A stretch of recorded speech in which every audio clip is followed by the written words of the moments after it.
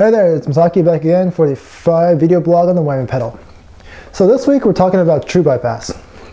My right hand, this is the Whammy 4 and non-true bypass. My left hand, this is another Whammy 4 with true bypass, modified by multi-voltage. The reason why I'm talking about true bypass is that I would like you to hear how much of a tone that's being sucked out when you're playing non-true bypass pedals. Now, how I'm going to be comparing these two. What I'll be doing is I'm going to be playing through my guitar straight into the Fractal Audio Axe effects. I'll be using the amp modeling in there and the distortion in there. I'm going to be playing a simple rhythm pattern, and then I'm going to play through the non-true bypass Whammy pedal, and then into the Axe effects, and play the same exact riff.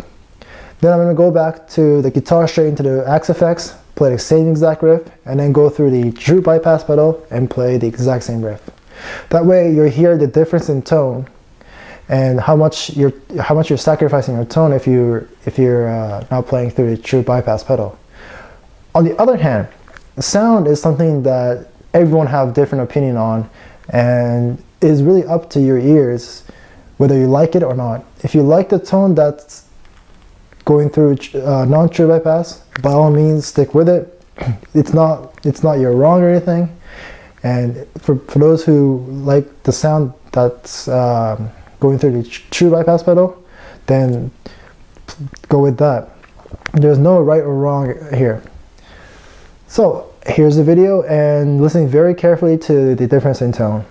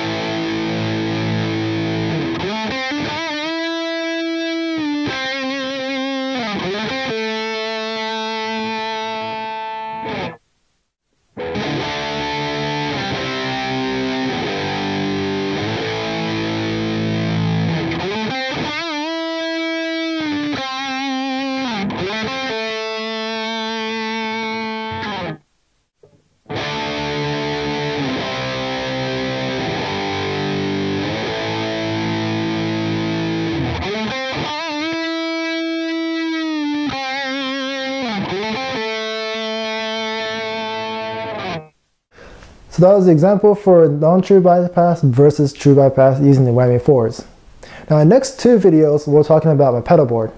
I'm going to show you the concept between my pedal board and why I built it this way, where each pedal is in the chain and why.